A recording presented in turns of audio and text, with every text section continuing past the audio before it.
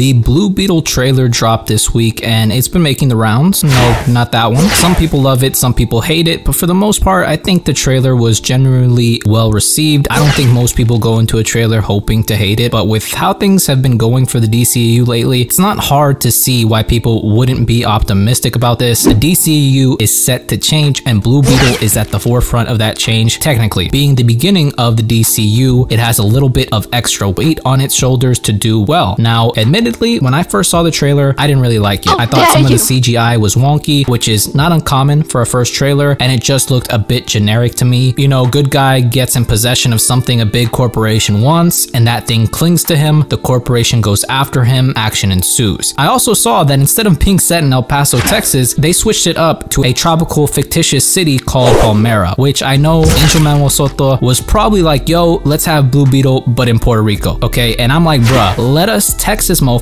have this one, okay? Blue Beetle is legit one of the only superheroes not in fucking New York or the West Coast, okay? At this point, I'll take a superhero from Ohio.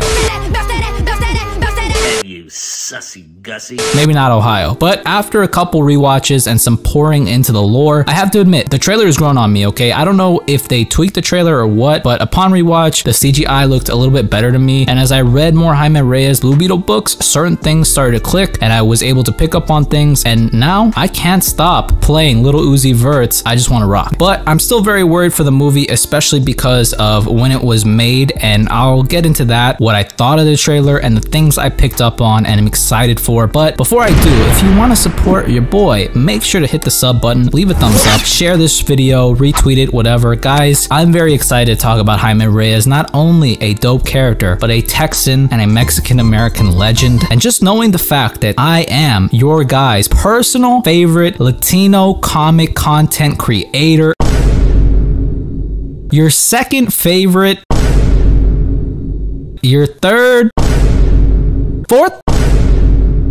First off, I like the little fake out in the beginning with him being all Mr. Worldwide just to end up being a cleaner. Again, I was admittedly a bit salty about the change from El Paso to Palmera, but the director, Angel Manuel Soto, explained it in a pretty fair way, okay? He thought Jaime Reyes, much like Batman or Superman, both having fictional cities they, you know, occupy, Metropolis and Gotham, that Jaime was a good enough character to have his own city, which I actually like that for the DCU. Big fictional cities for our heroes is dope. It actually adds to the escapism. And I believe the city was first introduced in the new Blue Beetle graduation run from late last year till now, which I had a chance to catch up on, and I'm pretty sure the movie is going to take heavy inspiration from. I mean, they outright promote the comics in the end, which I'm not giving James Gunn all the credit here because I saw this first with Matt Reeves' The Batman. I love that they're doing that now. That's the perfect way to promote the comics, okay? Kevin Feige, take notes, buddy. But that run has been pretty good so far. Very good coloring, very good art, highly recommended read, especially if you want to get ready for this movie in particular. We see Jaime entering the Cord Tower all fancied up, trying to get his family some work. This is how he gets in contact with the Scarab, with that lady that tells him to dip out with it. Then we see it attach itself to him in a very horrific way, much like in the comic, and the Scarab attaches itself to Jaime's spine, burns off his clothes, and forms armor around him before taking him to the damn atmosphere. Also, it did knock George Lopez on his ass, which was pretty crazy, pretty funny. I personally loved George Lopez growing up. The George Lopez show was something I'd always watch, but now with all the shit coming out about him having been just a fucking asshole all these years to other Latino comics, what happened with him and Ralph Barbosa, which has since been squashed though. I have a very love-hate relationship with this man, and I think that's the same for many other Latinos, especially right now, but we'll see how he does as the drunk Theo. I just feel like this is an Iron Man reference here, guys, which is nice to see as he falls back to Earth and he catches himself with his wings, and then soon after he splits a bus in half. I think the HUD is kind of ugly, but I get it's supposed to have like a bug-like theme to it, so it makes sense. Basically, for y'all that aren't so aware of Blue Beetle or Jaime Reyes or the lore, the Scarab is what is giving Jaime the power, of course, but to put it simply, it's a device made by an alien race called the Reach, who sent these to planets to attach itself to a host that'll then get the planet prepared to get conquered by them. But because of exposure to magic, the Scarab has been able to defect and resist the Reach's control and programming, and now for the most part it obeys Jaime. And Jaime's first appearance was, I believe, in Infinite Crisis or Final Crisis in like 2005 in issue number 3. Okay, this is where he actually picks up the Scarab. And what I'd also recommend is the 2006 run of Blue Beetle. This is, know, basically Jaime Reyes' first run. It's a pretty good run. I was able to read about half of it. I got up to like issue 16 of like 36. Very good run, especially if you want to get to know who Jaime Reyes was, especially in El Paso, Texas. Pretty fun stories. When you think of Blue Beetle, guys, think like Iron Man mixed with Venom, okay? The Scarab talks to Jaime, gives him strength, speed, flight, crazy electric powers, and forms blades and other things like we saw at the end there, which, come on, give me a big anime sword, I'm hype. It can also, I believe, fight against magic, which is just dope, okay? Magic is oftentimes way too OP, so I really fuck with anything that can fight against magic. It's like an alien insect tech symbiote Iron Man suit, basically, okay? Now, the antagonists are revealed soon after to be Victoria Cord, the sister of the second and probably most notable Blue Beetle, Ted Cord. And what Google says, Raul Trujillo is playing Conrad Carapax, okay? Basically, from what I've read, Ironmonger for DC. More inspiration from another universe starting movie. We also see the suits of the previous two Blue Beetles, Dan Garrett and Ted Cord. Dan Garrett was the first Blue Beetle. He actually had powers, but never the armor like Jaime got. And Ted got completely friend-zone cucked by the Beetle with no powers, but supposedly Ted made up for it by being just absolutely brilliant. Again, I don't think they're reinventing the wheel here. It seems like a story that's been told before, but they don't really need to do that, okay? All this movie has to do is be good, and that'll be enough. If it's charming, not overly ridiculous, makes sense, plot and story-wise, is entertaining, and has some kind of heart, then it'll be dope and a great start to the DCU. But the thing that's worrying me is that this movie was filmed from late May of 2022 to July 18th. It was originally set to be a straight to HBO Max movie, but then got upgraded to a theatrical release. The only other movie I know that had a similar origin was Batgirl, and although I love me some Leslie Grace and the phrase, that movie was said to be pure ass. That, coupled with Angel Manuel Soto being not inexperienced, shit, John Watts had a similar resume before he directed one of my favorite movies of all time in Spider-Man Homecoming, but with not that big of a catalog, it can be kind of difficult to gauge, you know, what he does, and it brings some nervousness to what we're about to see, or at least to me, admittedly. I did hear good things about Charm City Kings, a movie that he directed a while back, but going back to the filming, that's still prior to any announcement of the DCU. That movie was still filmed in a DCEU world. Shit, I love the first Aquaman, but the sequel is next after Blue Beetle, and I'm worried like hell for that one, okay? I don't know if James Gunn has been able to get his hands on these films or have any say on the editing, but one thing that is kind of comforting is what he said about the movie, which is that it was warm, funny, and a wonderful film. So that's not exactly one of the greatest superhero films of all time, like he said with The Flash, but that's also not his response for Shazam, which was, I loved it. It was an absolute blast. That was a straight up deflection. There are movies in the DCU that I do think are good, obviously, and I know technically we're in the DCU, but real shit, the DCU starts with Superman Legacy, to be frank, okay? That's just real shit. That'll be the first fully DCU film project from start to finish, so with Blue Beetle still having remnants of the DCU in it, it's worrying to me, honestly. Plus, besides all of that, it was written by Garrett Dunneth Alcocer, the same man who will be writing the film of legend El Muerto. Don't they got any other Latino writers? Come on. To be fair, I can't really judge this guy as he doesn't have too much stuff out yet, but if Sony is willing to hire him for a live action Spider-Man adjacent movie, that doesn't make me feel too confident, okay? I'm hoping for the best though. I think Cholo is amazing and is super charismatic. I love that dude since I saw him in Cobra Kai back when it was still a YouTube original. He's honestly perfect for the role of Jaime Reyes, and I wish him nothing but the best with this character and film overall. It's a truly mixed bag, but I hope we get something good in August so another great character can be seen, hopefully one day, with the Justice League in a glorious and robust DC universe. But that's pretty much it, players. Let me know what you thought of the trailer and your thoughts on the movie. Are you excited? Are you worried about the movie? Do you want this movie to succeed? Or are you just super indifferent because who the fuck cares about Blue Beetle? Let me know. That's pretty much it. If you liked the video, leave me a thumbs up, comment down below, and if you want to subscribe, I always appreciate it. Thank you guys so much for watching. Hope all you guys are well, and I'll see you in the next one.